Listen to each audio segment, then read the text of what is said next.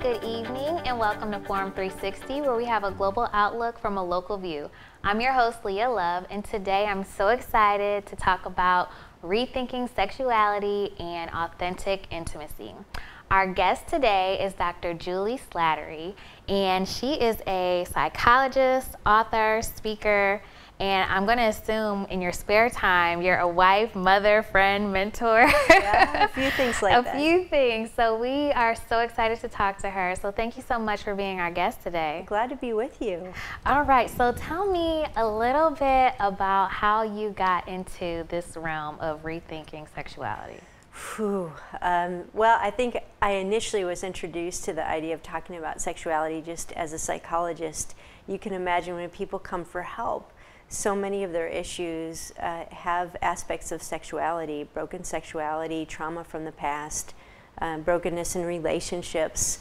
And so I was familiar with working with individuals on that level, and then probably about maybe 15, 20 years ago, began doing more holistic wellness type work with just women and marriages and families and just general issues. But I would say it was probably about 10 years ago that I feel like God really called me very specifically just to talk about sexuality. And it wasn't something I would have ever signed up for because, as you can imagine, topics of sexuality are not only very vulnerable, but also they're very contentious. In our day and age, these are some of the topics that people will argue about and disagree on, and I'm sensitive kind of people pleaser type person, so some of the issues that we talk about and help people with are difficult ones, but when God asks you to do something, really the only answer is yes. Yeah, absolutely. Willingly or unwillingly, there you right? go. Right. Yes. So give me the definition of what intimacy is. I think a lot of times people hear the word, but they don't necessarily understand it fully. Yeah, I think that's a good point, because when we use the word intimacy, I think most people immediately think of sex or sexuality. We use the word intimacy actually as kind of like a softer way of talking about sex. But sex actually is just one aspect of what intimacy can look like. Intimacy is the part of us that wants to have a deep connection with another person. And so we can be good friends and have an intimate friendship because we're unguarded with each other, we're sharing, we care about one another, we're committed to each other. There's intimacy within family relationships when they're good. But then there's also intimacy in marriage and romantic relationships that can be emotional intimacy, even spiritual intimacy, and obviously physical or sexual intimacy. So it's really that idea of I have my defenses down, I trust you enough to show you who I really am, and you do the same. And so it's a deep, deep connection. Of being really vulnerable with somebody. I love it. And then can you define sexuality? Yeah, I think, again, sexuality is way more than we tend to think of it. When we think about sexuality, we usually think of just the physical aspect of our sexuality, what we're doing with our bodies. But our sexuality is the whole aspect of us that is drawn towards an intimate or romantic relationship. And so when you think about, for example, teenagers that have that awakening, we're most aware of what's happening to their bodies and the hormones that are being produced. But what we also don't recognize is now all of a sudden they're thinking about romantic relationships. They're thinking about being attracted to somebody. And really it's almost their body and mind's way of saying that they weren't meant to do life alone. And so our sexuality encompasses a lot of who we see ourselves as, who we see other people as, the desire that we are to be vulnerable and to be drawn into close relationship, and then obviously the expression of that through what we do with our bodies. So you mentioned teenagers. What is, and I'm sure this is probably really broad, but what is a good time or age to start talking to youth about sexuality and intimacy? Boy, I think that it way goes before teenage years. Okay. And the reason why is because our kids are immersed in a very sexualized culture, and it's rapidly becoming more so with the internet and with all the devices kids have. Some people will say that we live in a pornified culture where everywhere you look, even just on advertisements or billboards or music, candy commercials. Yes, yes, and unfortunately, even the pornography companies are pushing their products on the youngest and most vulnerable.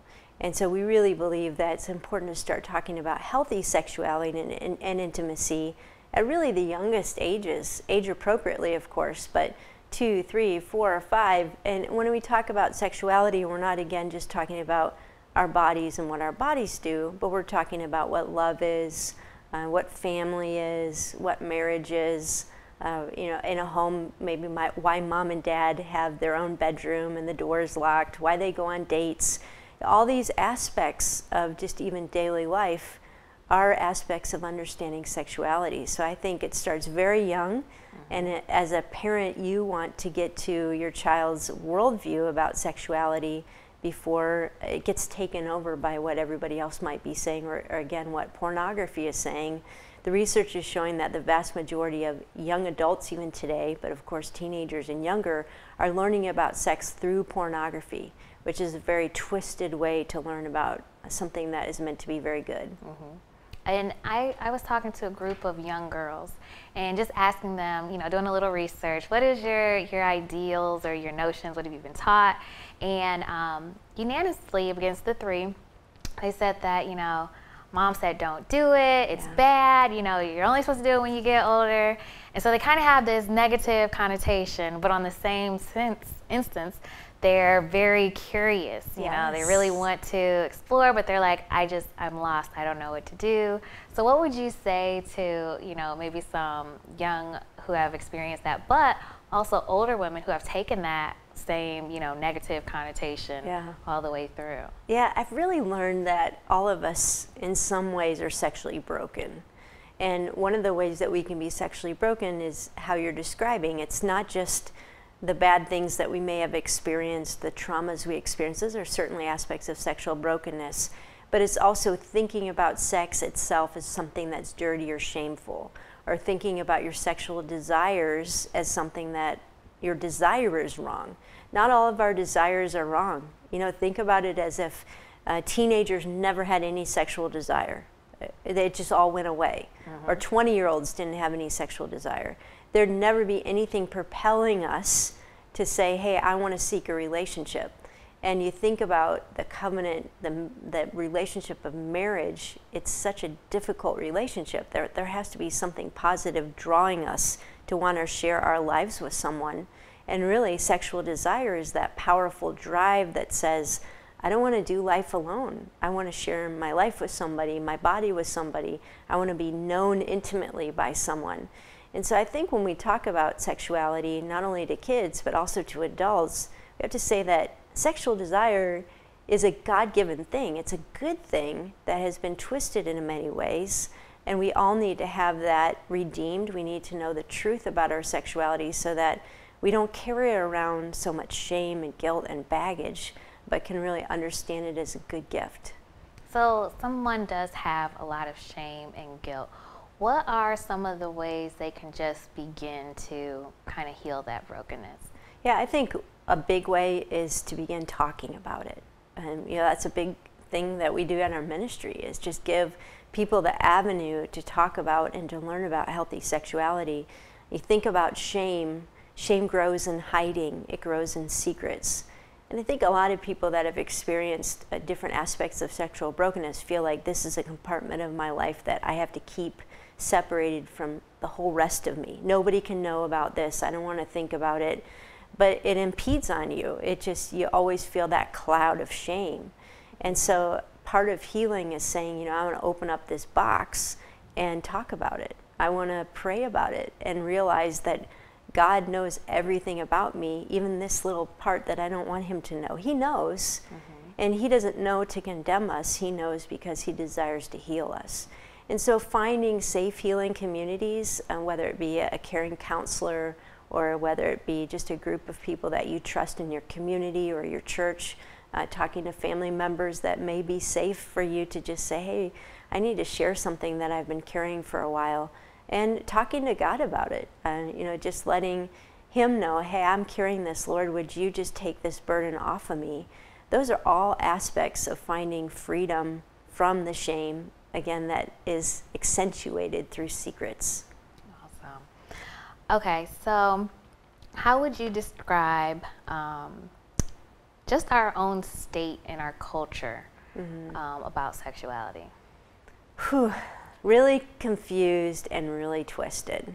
And this is where we kind of get into, we're gonna have disagreement. But basically, I think that our view of sexuality comes from our larger view about what's true. And for somebody, that comes from a faith perspective. You know, I believe in God, and I believe that He created us with a design, and part of His creation was making us a sexual people, making us male, making us female, creating us with a sexual drive that would consummate in family and be reproductive. That's God's design when we look at history, when we look at our biology, and certainly when we look at the Bible. But we live in a culture today that is walking away from that belief that we have a creator who designed us with a purpose. And the majority of people in our culture today believe that we create our own purpose and that we create our own values of what's right and wrong. And so sexuality takes on this huge burden that it was never meant to carry of, to be a fully actualized person, I have to discover who I am sexually, I have to have the freedom to act that out, or I can't find happiness. And so we have a very different way today, not only of looking at sexuality, but as looking at fulfillment, identity. I need to be free from constraint. And so I think because of that, sexuality, as I said, is holding a lot of weight that it was never meant to hold in our lives. We put so much stock on romance and being fulfilled and being sexually self-actualized, that there's a lot of misery around sexuality. I really believe it's one of the main pain points, particularly for women. When I talk to women, I hardly ever meet a woman who won't say, one of the greatest areas of pain in my life relates to my sexuality. And so my heart just really is burdened for that level of pain that the average woman is carrying. And I think a lot of it, again, goes back to we don't know how to think about it and put it in its right place. And if you are just tuning in, we are here with Dr. Juli Slattery, and she's talking about her book, Rethinking Sexuality. And we are going to get back to asking her more questions about sexuality and how it pertains to our society. So it says that the danger of an educational model is that it reduces complex issues to a 5-week course. Explain that to me. Yeah, so a lot of what I talk about in Rethinking Sexuality is the difference between an educational model of sex and a discipleship model of sex. Or you could even say a silence model of sex, which a lot of us grew up with, particularly in family or in faith communities. You just didn't talk about it. You were left to figure it out to yourself. But I think in today's culture, we talk about sex education. Again, whether it be in the school or in the church or in the family, we have to have the talk with our teenager. We need to have the youth group go through this curriculum. And education is a really good thing, but education teaches you what to think about a particular topic, like sex, what to think about premarital sex, or what to think about, is it okay to live together or not, or what to think about being male or female. A discipleship model goes beneath that and actually engages with you not on what to think, but how to think. And I kind of alluded to this a few minutes ago, that your worldview about why we're here as people and what is happiness and what is wholeness and what is brokenness, those are the foundations of how you think about your sexuality. And so I really think it's important to engage on issues not at the level of, say, do you believe gay marriage is right or wrong, or all the arguments we have, but to go below that and getting to know each other as people, but also understanding the worldview that we're operating from, and have discussions at that worldview level that are ultimately going to decide what we believe about the kinds of things that we tend to talk about. Awesome. You know, I agree that it's based off of the teacher. Whoever's teaching you, this is what they believe, so that's what they just teach you to think is right. Yeah. I guess I never really thought about it that way. Yeah. When you look at those type of models, you know. Yes. So I like the discipleship. Now, you did mention the pornography atmosphere that we have, but how does the pornography and the hookup culture vandalize it? Well, sexuality was meant to be connected to who we are as spiritual and relational people. And so when we think about sexuality as it was presented by our designer, by God, when we look at Scripture, if you were raised in a church, you probably heard sex is for marriage. Did you hear that? And you're like, why is sex for marriage? Isn't it just for love? And so you got to think about the reason that it talks about sex being for marriage is because marriage is the ultimate giving of myself to another person. When I gave myself to my husband in marriage, I essentially said, your life will be joined with mine. And our journey together will now be trying to figure out how to become one with our finances, with our family, with our decisions. And so God gives the gift of sexual intimacy to symbolize that. It's like the physical party that happens that represents what I'm doing with my whole life. I'm giving myself to my husband, he's giving himself to me with our lives together. And so sex becomes a sacrament. It becomes something we do with our bodies to symbolize that. And what happens with pornography or the hookup culture is we want the symbol for one life together. We want the flesh together, but we're not doing the rest of it. We're not connecting relationally. We're not committing. We're not bringing God into that, who created sex in the first place. And so it becomes this divided off, split off aspect of our humanity where I can have a sexual response with somebody that I literally have no relationship with. I don't care about. That person doesn't care about me. I never met them in the case of pornography. God goes out of the room, it seems like. I don't want him involved in this. And so we become very divided people instead of being healthy people where we're integrated people. And I think when we even look at the psychological research, we see the more we engage in that kind of divided or splintered off sexual experience, the more it impacts even our emotional health in terms of rates of depression, suicidal ideation, low self-esteem, anxiety, because we weren't designed to experience sex attached or detached from what it was meant to express. Now you said, I had a good question to go with that one. So it says, why do you think that we are more intentional about restoring our physical health than we are about our emotional and sexual health?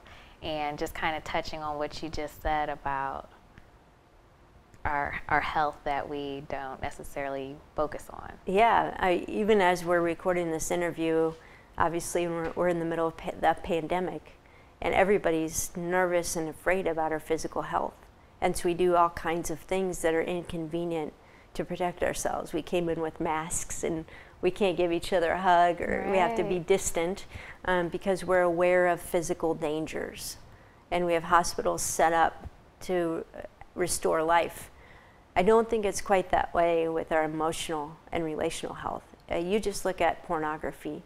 Again, if you look at the research and you see the level of sexual addiction and sexual dysfunction that is happening just as a result of pornography in our culture, you would say emotionally and spiritually and relationally, it's as damaging and deadly as like COVID would be to our physical health.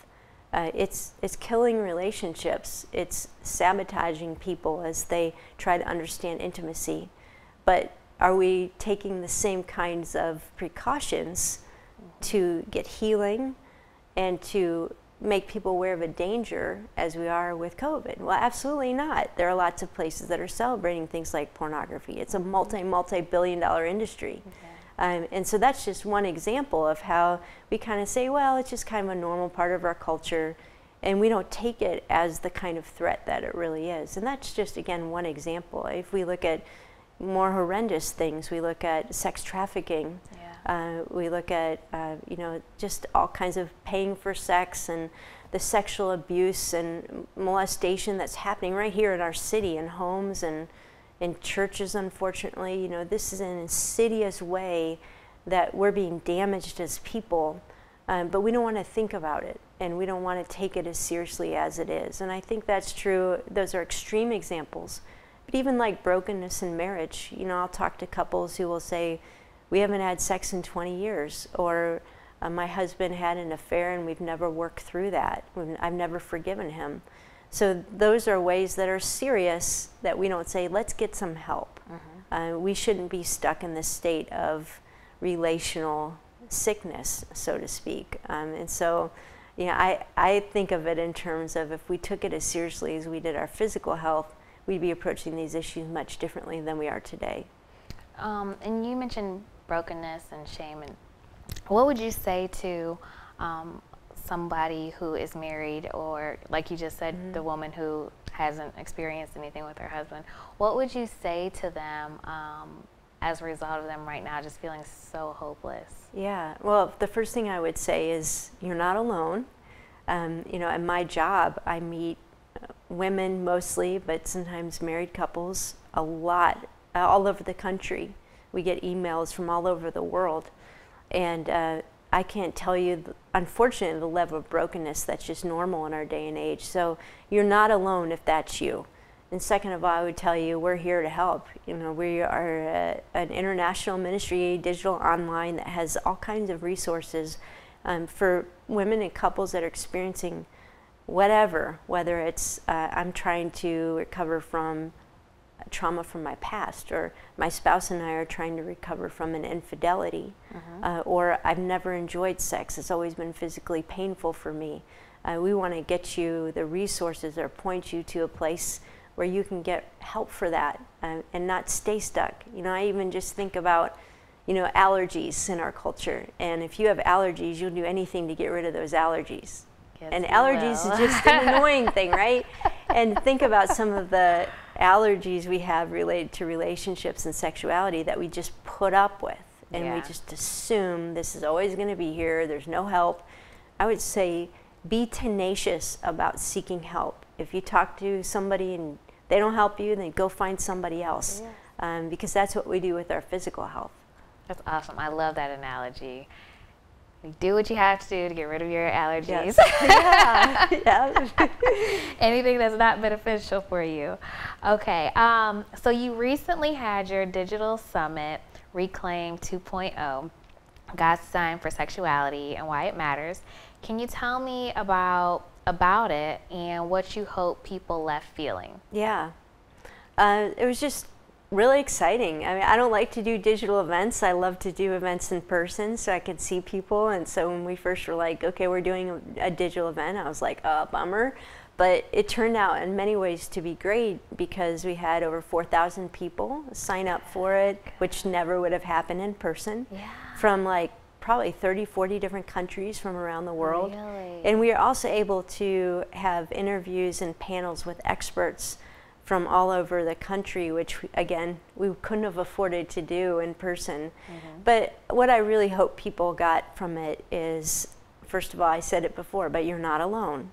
These issues, we don't talk about them, so you feel very isolated. But there are other people who are dealing with very similar things. And there are also other people who have overcome very similar things. And the most important thing is not just to hear that you're not alone because other people can relate, but you're not alone because God cares. He sees you. We apply this to so many areas of our life. Right now I have a friend in the hospital, and I'm praying for my friend, and I know that God is with him in the hospital. Why do we not apply this to our sexual brokenness? I have a friend who's walking through healing from very serious sexual abuse. God is with her. God is near to her. And knowing the presence of God, that again, Jesus said, I didn't come into the world to condemn the world, but to save the world. And so many times when we think about our sexuality and we think about God, we think about a condemning God rather than a God who says, I want to heal you, I want to restore you, I want to redeem you. And that's really my heart. You know, I'm trained as a clinical psychologist, and psychology can help, but it can't heal. Only the healer can heal. And so that's what I want people to know, is that that they have a God who created them and who is the Redeemer and the healer, and He sees your pain and He cares about you. And then just as a final wrap up, what are your favorite resources or anything that's coming up, and how people can contact you? Yeah. When you say my favorite resources, I never like to talk about my resources, but I would encourage you to go to our website, AuthenticIntimacy.com, because we just have a lot of things for you to plug into there. We have small groups that meet online and go through different studies. And we have a podcast every week called Java with Juli, where we just talk about some of these issues very specifically, and again, from a discipleship model. Books, Bible studies. So that would be kind of the hub of where you can find what we're doing as a ministry, and also pointing you to other organizations that can be helpful. Awesome. AuthenticIntimacy.com. You got it. Thank you all for joining us today, and thank you so much for sharing some wisdom and some nuggets. And you guys, please be sure to get her book. It's great. And thank you for tuning in to Forum 360, where we have a global outlook from a local view. Have a great week. Forum 360 is brought to you by John S. and James L. Knight Foundation, the Akron Community Foundation, Hudson Community Television, the Rubber City Radio Group, Shaw Jewish Community Center of Akron, Blue Green, Electric Impulse Communications, and Forum 360 supporters.